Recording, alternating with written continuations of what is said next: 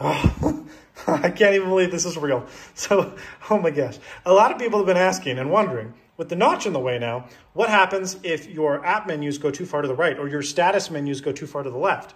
Do they like... When Apple unveiled the new MacBook Pro models with a notch to house the camera in the thinner display bezel, many observers pointed out potential problems for third-party apps that place additional content across the menu bar, in the form of drop-down menus that extend from the left or menu items that extend from the right. The concern was that extended menus or menu items in the menu bar would be inadvertently hidden behind the notch. Based on new video evidence, that at least appears to be the case for non-updated apps that make extensive use of menu items, but not the case for apps that have extended drop-down menus.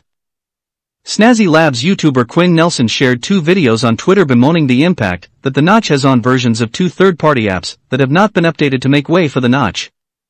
In the first video, menu bar items for popular app-listed menus are shown as being partially concealed behind the notch, but still accessible using the mouse pointer. By contrast, in the second video, when Nelson launches an old version of DaVinci Resolve, he discovers that the video editing app's extended drop-down menus avoid the area of the menu bar concealed by the notch, and that the mouse pointer is blocked from entering the concealed space. The latter behavior is an intentional move by Apple. By disabling the active space under the notch area and blocking off the mouse pointer, this ensures that older versions of apps can't display menus in that space. At a system level, on the other hand, the mouse pointer can enter the notch area where it can be hidden. This behavior also applies in full screen mode. In the second video, Nelson goes on to complain that the notch is causing DaVinci Resolve's extended menus to take over the menu items of listed menus on the right-hand side of the menu bar. This is actually normal behavior in macOS running on any Mac, but the notch does reduce the amount of menu bar space available for both sets of content. Monterey ensures that app menus are shown on either side of the notch by using a new compatibility mode that disables the active display area taken up by the camera housing. For what it's worth, Django, the developer of Istat Menus, doesn't believe that adding compatibility mode support to their app would change the behavior of the app's status items when other apps are in the foreground and isn't likely to solve the issue presented in the video. If I open DaVinci Resolve, there are a ton of menu bar app items, okay?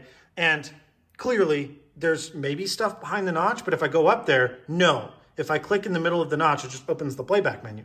Now look, if I go to the playback menu, it just jumps from the left side to the right side instantly.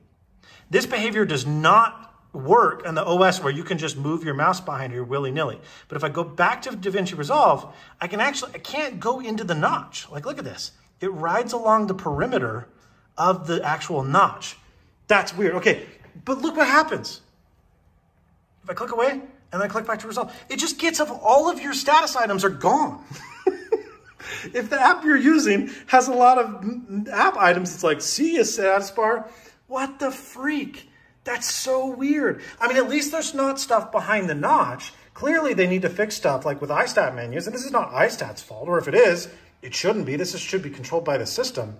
That crap just gets like, okay, hold on. Well, okay, so if we want to blame iStat, let's drag something like the battery icon. Does that hide under the notch? No, it doesn't.